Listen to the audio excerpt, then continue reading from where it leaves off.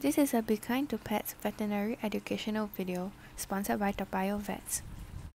In this video, we will be learning about shell rot, respiratory infection, and swollen eye in terrapins. So what causes shell rot and how do you spot it? Shell rot can happen because of fungi and bacterial infection, as well as physical injury from a fight or aggressive behavior. If shell rot is present, white spots will appear on the shell of the turtle as seen in the picture. Comparing this to the turtle in the picture you have just seen, this terrapin has a completely green shell. This is what a normal turtle with no shell rot should look like. So how do you treat shell rot? Chlorhexidine solution is used to clean off the debris first, and then the turtle is scrubbed daily with antifungal shampoo. After shampooing the turtle, antibacterial and anti-inflammatory cream are rubbed onto the shell of the turtle. Oral antibiotics and anti-inflammatory medicine is also prescribed. Now let's find out what causes respiratory infections in terrapins and how do we spot it.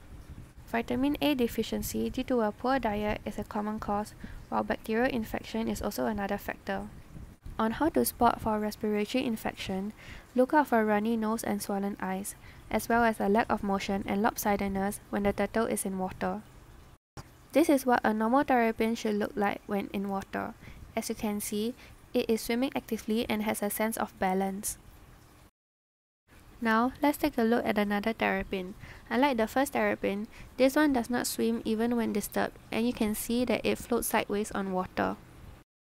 Special attention should be paid to this symptom, as this might mean that the turtle has pneumonia, and one of its lungs is starting to be filled with fluid, which is what causes it to swim lopsided.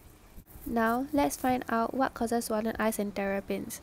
One common reason is an unhygienic environment, such as dirty water which is full of bacteria and can cause an infection. Vitamin A deficiency can also be a cause, as well as respiratory infection, as mentioned earlier.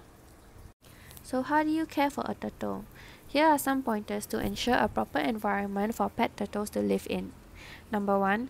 Turtles need a basking area like a large rock in order to dry off and heat their bodies to a proper temperature. This is also important to prevent development of fungus on the shell. It is also good to have a combination of a hot and dry location with a cool and sheltered spot. Additionally, a UV light or just natural sunlight is important for turtles to produce vitamin D3 and to utilize the nutrients in their body. Lastly, you should change your water in your turtle's tank daily to ensure a clean environment. It is also worth mentioning that turtles should be fed a variety of foods such as meat, vegetables, and fruits to ensure that they obtain optimal nutrients and minerals. For more information, please visit toa vets.com. Thank you for watching.